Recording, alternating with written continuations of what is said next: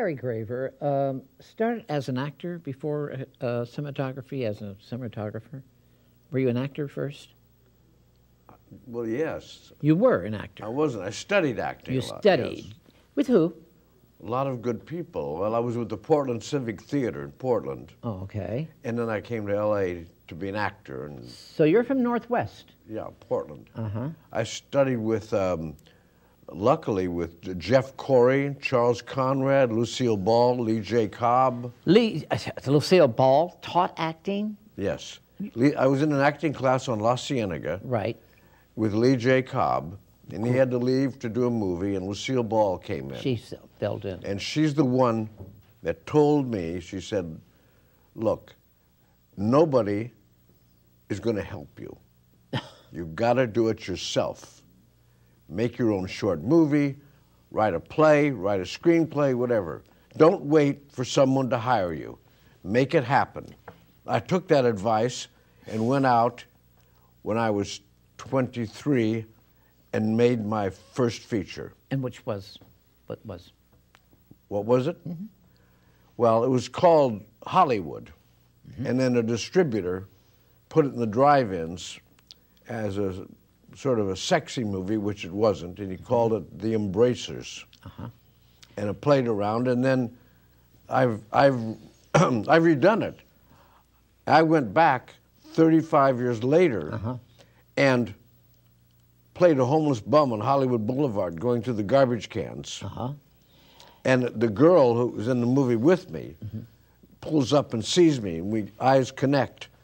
And she's rich and driving a brand new convertible and everything, but we don't talk. So I shot a new ending in color because the film was in black and white. Right. I'm going back to the original title, Hollywood, which no one's used except one movie in the way in the early talkies, and that's been destroyed. As a filmmaker, looking back, Hollywood, you came here, you know, you're very young. It's changed a lot. You've met the giants of Hollywood stars, the directors, the producers. You've dealt with the best. Change. Tell me about the change of Hollywood.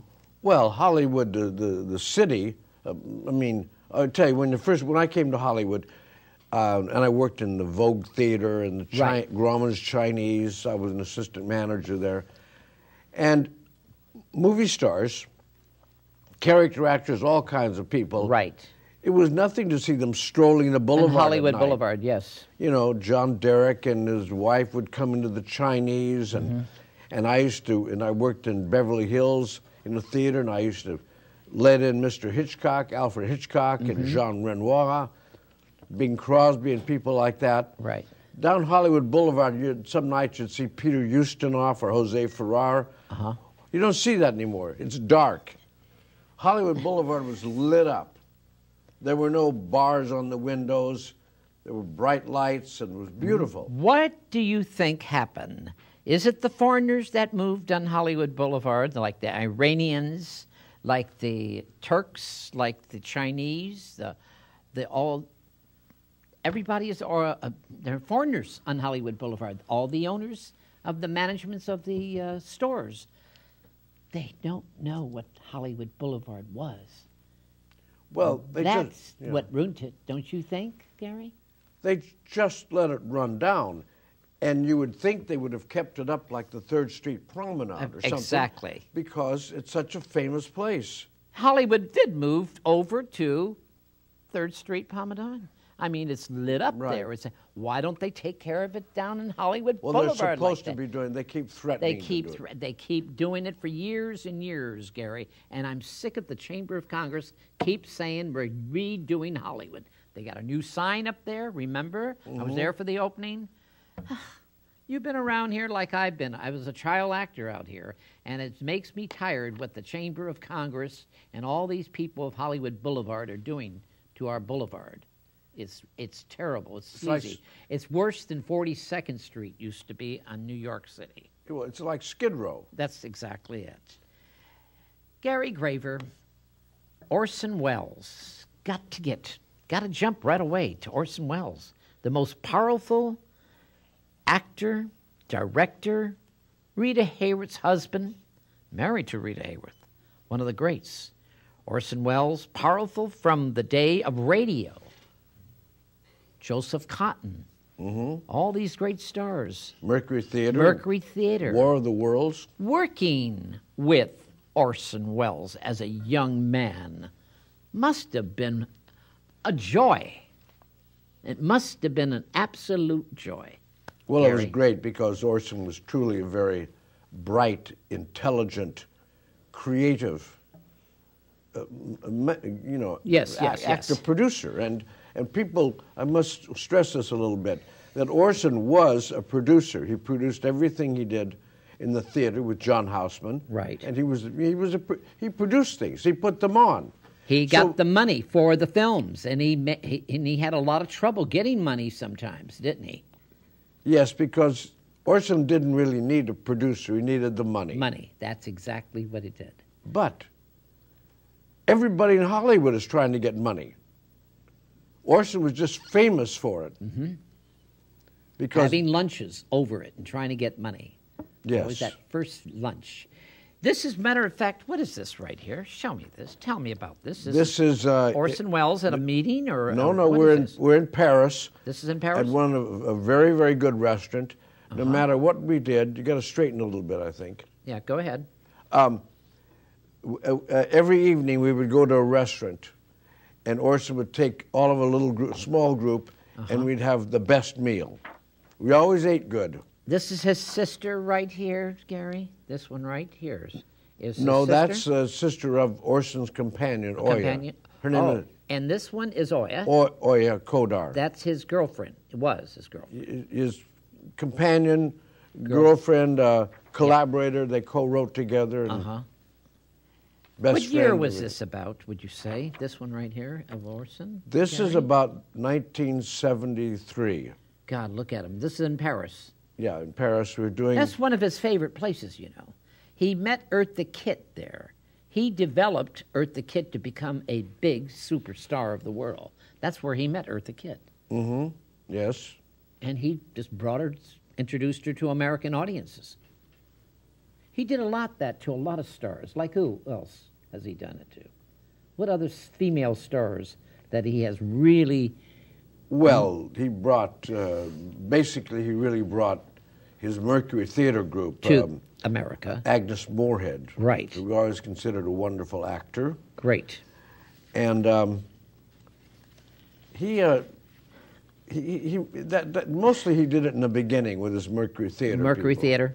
Joseph Cotton and him were very, very close. Yes, very close. I interviewed Joseph, and he was telling me all about him. Now, this is Gary Graver and Orson togetherness. Look at you, Gary. Long, hippie hair, huh? This is the days when you were a good-looking guy. Were you married then, at the time? Yes. Yes? And that's Orson has a funny kind of a... I see the outfit he's got. Let's look at this. Kind of a crown on his head. Let me get back to this picture. Oh, yeah, I see it. He's got a crown up here. Yeah. Yeah, that's a crown of thorns. He looks pretty happy. This was taken in Beverly Hills in a rented house. A rented house in Beverly Hills? Yeah. I like this one. On the radio, is this one right here? This is in toward the end of his life in a recording studio in Hollywood. Look how young. This is towards the end of his life, Gary? Yes. Good-looking guy. And I think he, with his beard and his distinguished look, he got better looking, and he lost weight, you see. Yeah, he lost a lot of weight, didn't he? Was he up and down all the time with his weight? Up and down, but he was always heavy. Heavy. He leaned toward being Where heavy. was he from originally? Kenosha, Wisconsin. Kenosha, Wisconsin. Orson Welles from Kenosha, Wisconsin. You brought a clip that when Orson died, you were very close to him because you were his cinematography for a long time on his films. And I'm going to let you, Peter Bogdanovich introduces you. It explains itself. This is at Orson's memorial, November of 1985. Let's see the clip, okay? Peter Bogdanovich. Very much. Orson was the best. Very pleasant. Good evening.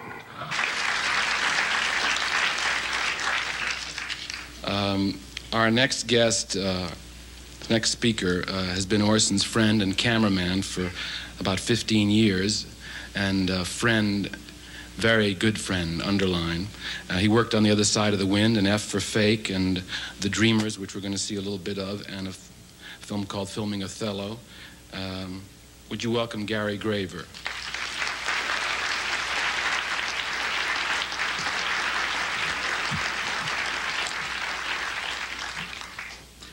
The thing that's sad to me, really, is that I want to talk to Orson.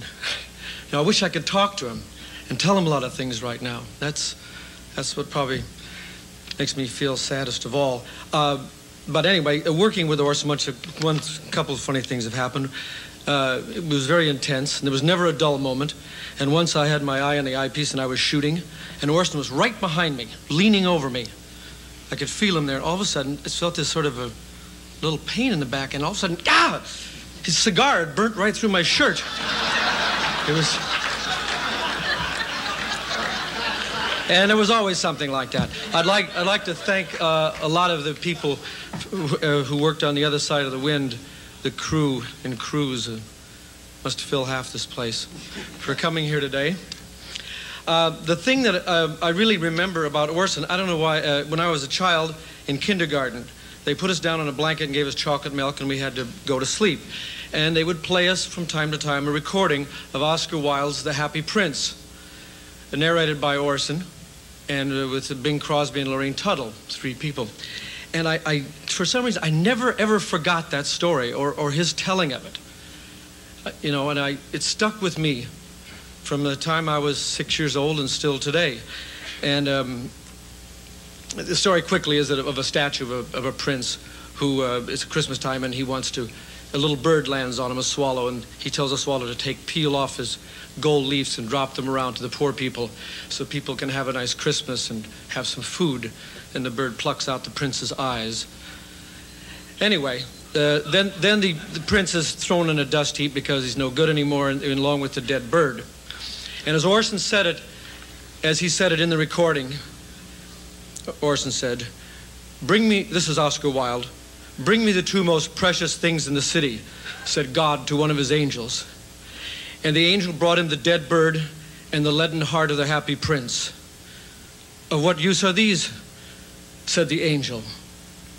And God said, "In my kingdom of paradise the swallow shall sing forevermore, and in my city of gold the happy prince shall praise me." Well, I shall always think of Orson as the happy prince, and I think he really now is in his own city of gold. When you talk about Orson today, how does Gary Graver feel?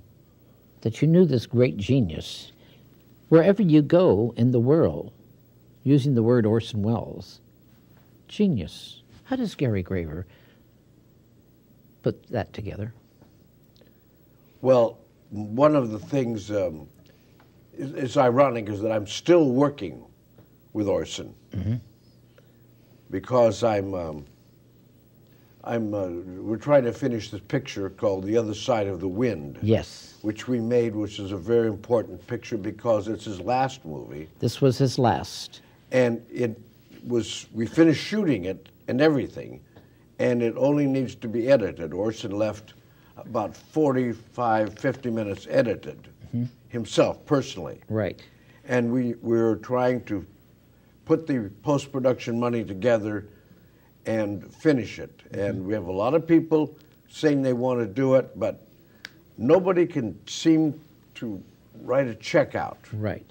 So to finish the we got film. a couple of irons in the fire, and there's been a revival in Orson's career because of the re-release of Touch of Evil and Citizen Kane being the best picture, American picture. What's your favorite film? You have a favorite film of Orson Welles, Gary? Well, I think Citizen Kane because it's so creative and so, it's just marvelous. Did he ever tell you how long did that picture take to be made? Wasn't that long? I think Not about at all. 3 months or something Is that it, like that. right? Yeah. A great movie in 3 months. Well, it's so creative because he was experimenting, and that's what he was basically an experimental filmmaker. Right. And experimental theater man working in Hollywood. Right. Because he really started in the theater. Yes. That's what he was, a Yes. theater actor. And to become a film, you're using the word experimental. That's the genius of young people of today. There are some youngs out there, great geniuses of young kids today. Who do you find? Anyone around today? In that? Who do I like? Yes, of the young. Not a lot of people, because everything seemed to be a remake. Yes. And everything seems to be, to me, really, a point and shoot kind of thing. Uh-huh. You know, just point the camera somewhere and shoot it, instead of angles and character development and working with the actors, etc. I shoot a lot of movies, and the directors hardly talk to the actors about anything, except go through that door, or go here, or do this, you know. You from cinematography, then you developed into becoming a director. I started out as a director. You started out. Then I became a cameraman. Cameraman for Orson Welles. For how long did you work? Oh no. No. For other people. For other people. How long did you work for Orson Welles? 15 years. 15 years. From 1970 to 85. What kind? I did a lot of other movies at the same time. Right. But the situation was that once he got me working with him, Yes. he said, "Now, Gary," he said, "I want you to have this arrangement with me that if you get a job, come to me and tell me, and I'll tell you if I need you or not." So that's okay. And that's what I did. And if I'd say, "Oh, I'm going to do a Gary Coleman movie of the week or something," or "I'm going to go to Utah or something," he'd say, "Fine." Or a lot of pictures I didn't do because he says, "No, we must shoot, Gary. I need you." So I would go with Orson first.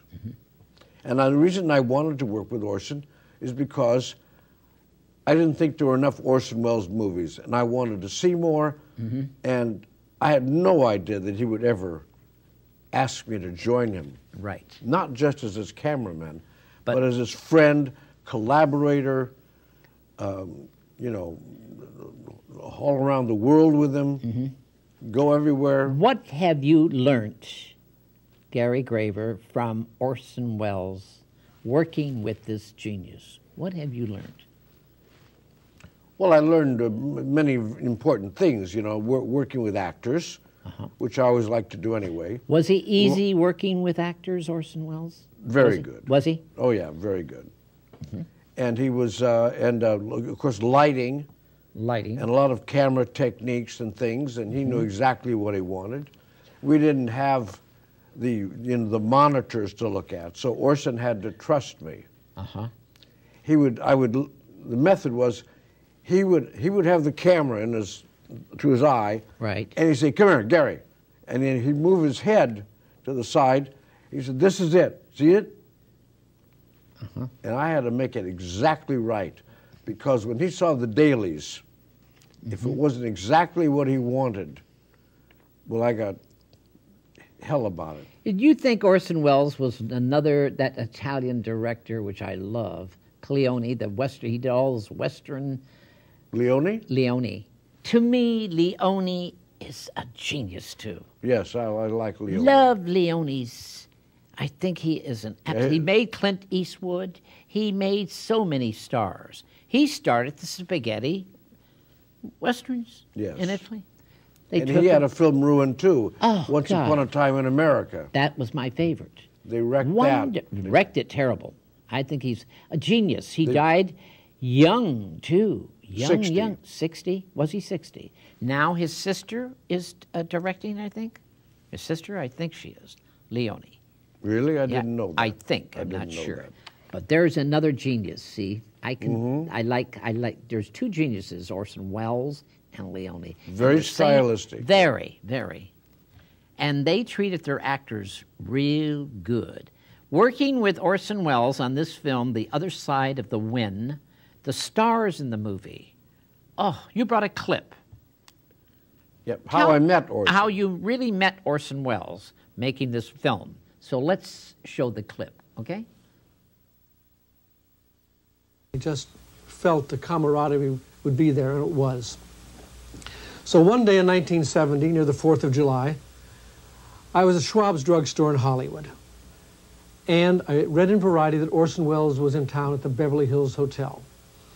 I went back to the phone booth, called him up, and to my surprise, he answered the phone. Hello? I said, Orson Welles? Yes, who is this? I introduced myself, Gary Graver. I said, I'm an American cameraman, et cetera, et cetera. He says, well, I'm very busy. I'm on my way to the airport. He says, I've got to go to New York to make a picture. He took my number and he said, call me later. I said, okay, that's fine. That's pretty good. So I went home. I drove up Laurel Canyon to my house. As I pulled in my driveway, the phone was ringing. I ran into my house, picked up the phone. Gary, this is Orson. Get over to the Beverly Hills Hotel right away. I've got to talk to you. Wow. I was surprised and shocked. I got in my car, drove over to the Beverly Hills Hotel, and there he was. And I was extremely nervous meeting Orson. I was in awe, and I was impressed to be in his company. And we sat down and chatted for a while, and he said to me, he says, I have a great idea for a movie, and I would like to work with you. He said, you're the second cameraman that's called me up. Only 2 cameramen have ever called me up and said they wanted to work with me. The first one was Greg Toland on Citizen Kane. He says, now you. So it must mean good luck. He says, I'm going to go to New York and make a picture, and when I come back, we'll start some tests and make The Other Side of the Wind. And as we chatted along, all of a sudden, he grabbed me by the back of the neck and threw me down on the ground. And I was down there, looking. And he was holding me, and I wondered what the hell was going on. It was very strange. And he leaned on me, he pushed me down, and said, shh, shh, shh. He said, shh, shh, don't make a noise. And he looked up, and he was looking out the window all around. I thought, what the hell have I gotten myself into here? What's going on? Here I was with Orson Welles, laying flat on the rug in his Beverly Hills bungalow, not knowing what the hell was going on. And then after a few minutes, he said, come on, get up. And we got up. I said, well, what was that? He said, out the window, he said, it's the actress, Ruth Gordon. If she saw me in here, she'd come in and talk. He said, I want to talk to you. So that was my first meeting with Orson. When Orson Welles came back from New York, he called me, and I began a series of tests, and I was very nervous about it. The tests, as you see here, are shots of Orson sitting in the Beverly Hills Hotel bungalow that he rented, and I was shooting him. And these tests were made with the beginning of a test to see for lighting and how he looked and everything, and what I could do if I was a cameraman. And then we proceeded to shoot The Other Side of the Wind. I just want to run you down the cast list who eventually ended up on the other side of the wind. John Huston, Peter Bogdanovich, Oya Kodar, Robert Random, Lily Palmer, Edmund O'Brien, Cameron Mitchell, Mercedes McCambridge, Norman Foster, Dennis Hopper, Paul Stewart, Susan Strasberg, Tony O'Selwert, Claude Chabrol, Stefan Audran, Paul Mazursky, Henry Jaglom, George Jessel, John Carroll, Benny Rubin, Peter Jason, Gregory Sierra, Dan Tobin, and Curtis Harrington. One of the actors... Okay. Only me. Boy, you had some great giants of stars there in that film. Even Georgie Jessel? Yes. Tell me about Georgie Jessel in this Orson movie. loved Georgie Jessel. And he loved comedians and offbeat things like that. And he loved burlesque comedians and vaudeville people. I do. Oh, he would like me too, boy. I'll tell you something. Georgie Jessel, he loved. I think that was Georgie Jessel's last film, wasn't it? Oh, yes. I think so. Yes. And Georgie Jessel smoked cigars, and Orson smoked cigars. Did the cigar smoking bother you on the set when they smoked? Like, he always had the cigar in his mouth. No. No? No. It didn't bother the actors, some of the actors? No. On the set? Yeah. No. Susan Strasberg was in this. She was a very dear friend of mine. I just loved her. Yes. John Huston, great, great filmmaker. Tell me about him. John was with us about 4 weeks in end of the shooting in 1975. We did a lot of work without them. Right. Without him and the other cast. And then we were in Arizona for a month in this big ranch house. Right. Filming, which we made our set. And he was great. I mean, you know, and the actor. I mean, John stayed in a little crummy motel. Doesn't matter. Doesn't matter if you're an actor and you stay at the best place. Absolutely. And to be there. But he was a wonderful character. And one evening I sat up all night, just myself like a fly on the wall. Picking his brain, listening to him. No, listening to Orson and Houston. Oh, really? They argued? Did they ever argue? So here we have the film with the two giants and legends, Orson Welles and John Huston. And I know everybody wants to see. Everybody asked me, when is it going to be finished? Right. We're working on it, folks. We're working on it. Let's go back to what you're doing now. I'd like to know. Crew. Right. Huh? Okay. Oh, the Crew. This Yeah. is what is this one right here, The Crew? Now, we did a picture called F for Fake. And this is the entire crew of the picture. The entire crew? There's myself, the cameraman, with the earphones on. I've got my camera. There's the recording, Niagara Recording, doing the sound. Right. Here's Orson's cue cards and the light for the cue cards. Open up so I can see it. And then here's Orson's key light across a 2x4 on a couple of stands. Yes, I see it. So Very because good. a lot of the film was just Orson talking, I was the crew. I see. Tell me about the Yellow Brick Road. You just did a film. I just produced a movie. I fell into it. I guess I'm switching careers because From I was there to yeah. Well, I mean, I photographed this film. Right. But I was asked to be the Director. co-producer and the co-director. Called Murder on the Yellow Brick Road, with a bunch of actors, including you. Yes, I played a security guard. Thank you. You gave me a few days' work. Thank you, Gary. Yes, and it's with an actor named Ross Hagen, who was in a lot of movies and TV shows, and I worked with a lot, and Nancy Kwan. I love Nancy Kwan. And we have Angus McFadden, who was the fourth lead in Braveheart, and in Spartacus, the new one. And we had the Playmate of August, and a lot of good character actors. Did you do the Leeches? The Leeches. Look at this. The Leeches. Oh, my God. This is some new work. The Leeches. And this one is what? This is a film by Ray Manzarek, the keyboard artist of The Doors. Oh, yes. And a story by Jim Morrison. And The Long Ride Home. Boy, oh, boy. Eric... Yeah, these are current things I'm working a lot. The Long Ride Home with Eric Roberts. Ernest Borgnine, boy. Yeah. And what's this one right here? This we did last year with Gary Busey. Oh, this is Quinley, that story of that girl. Quigley the dog. Yeah, the dog, And Oz Perkins, Anthony Perkins' son, who's wonderful, a wonderful actor. Anthony Perkins had a son?